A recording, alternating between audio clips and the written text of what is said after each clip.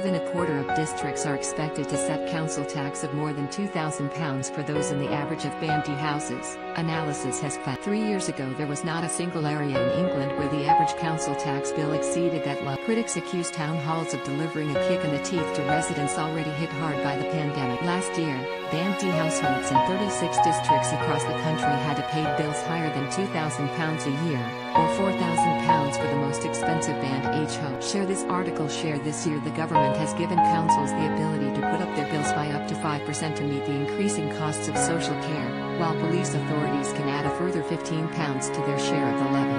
Even if local authorities raise charges by just 4%, below the maximum but in line with the rise last year, then a further 59 districts will be asking for more than £2,000. It would mean 95 districts, more than a quarter of the total, would have banned bills above this level. Harry F1, from the Taxpayers Alliance, said, "These sky-high bills will feel like a kick in the teeth to tax." The pandemic has destroyed many households' finances. The last thing they need is an even bigger council tax bill. Local authorities must root out wasteful spending, make savings and stop these huge hikes. Last year the highest council tax levels in the country were paid in the tiny county of Rutland, where bandy households had to stump up £2,125. But an increase of 4% would push all councils currently charging between £1,925 and £2,000 above that limit. For example, the bill for people in Burnley in 2020-21 was £1,996.